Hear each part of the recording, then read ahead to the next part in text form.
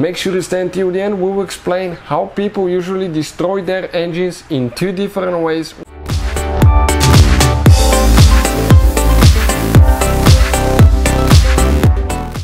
Hey guys, welcome back to Auto Repair guys. Thank you guys for watching and subscribing to the channel. Today will be super helpful video.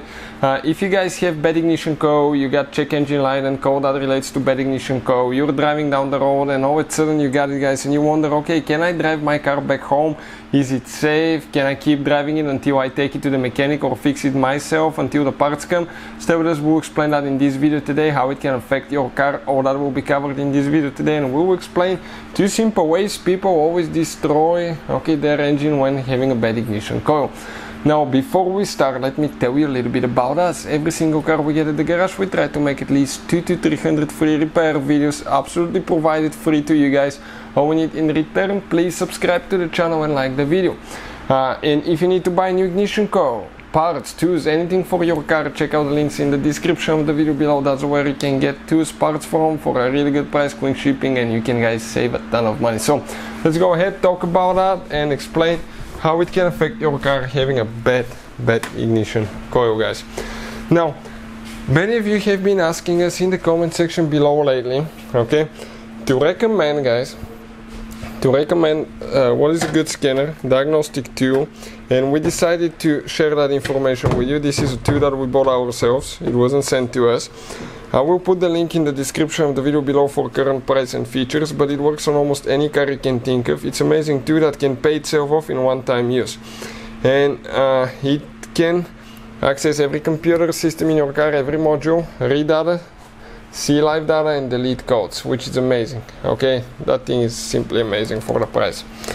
Now this is a V6 engine. Even if you have a 3, 4 cylinder, 6 or 8 cylinder engine, or for some of you in Europe struggling with those 2 cylinder engines that I've seen popping here and there, and even the 3 cylinders, if you have one of those, it will apply as well. Doesn't matter how many cylinders you have. But when you have more cylinders, you will be more likely to drive your car with bad ignition coil because it will be less noticeable.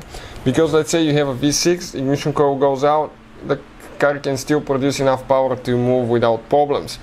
But if you have a 3 cylinder and one of the coil fails, you will be lucky if you're able to keep the car running. A 2 cylinder, it will die most likely, and 4 cylinder, it will make it not very pleasurable to drive as well.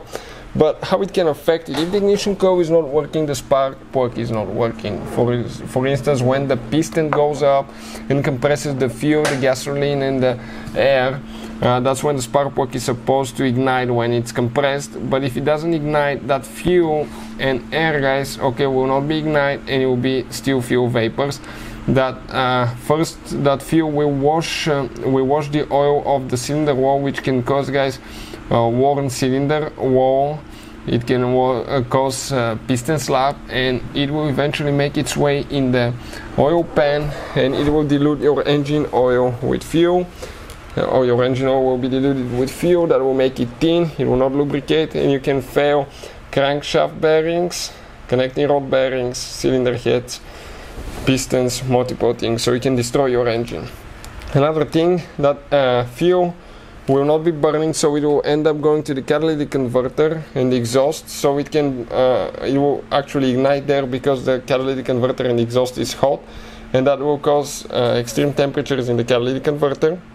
So you can damage the catalytic converter, you can damage oxygen sensors, and you can practically destroy your engine that way too.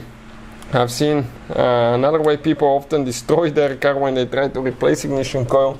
On V6, V8, often you will need to remove the upper intake manifold on modern cars, and if you drop something in the engine, it will go in the valves. From there guys, it will go, maybe you can bend the valve off. If it goes in the cylinder, you will break a piston, cylinder head, engine block, and that can destroy your engine as well. So that could be catastrophic. Always replace guys ignition coils on time, because if you keep driving it for a long time, you will have consequences. Now if you just need to drive it for a few minutes to get to a safe place or something like that, probably it will work out.